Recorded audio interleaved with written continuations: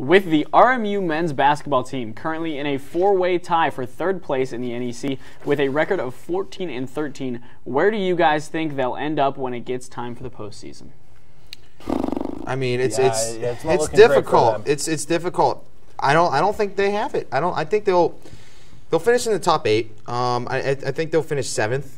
I think they're going to be jumped by the teams that they're tied with, as well as Fairleigh Dickinson, because this team's struggling so bad. They're playing offensively. They've been playing very, very bad. I mean, they're scoring. It's one of the lowest in the conference. They're 7th in scoring.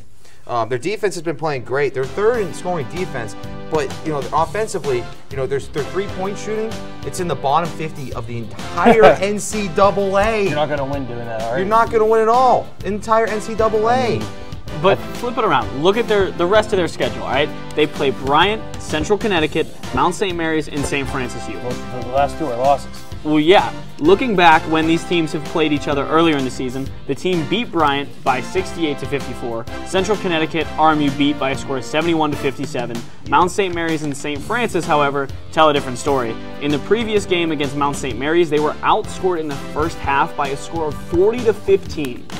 40-15. You can't be doing it. I have us finishing 10-8 in NEC, 16-15 overall, if I did my math correctly. I have 16-15 overall, too. Because I have 2 wins and two straight wins and a loss. I mean, I think that, but last year, the team kind of got hot during the tournament and upset LIU. And so I think that's always something to see. Tournament time's always a different type of time in basketball.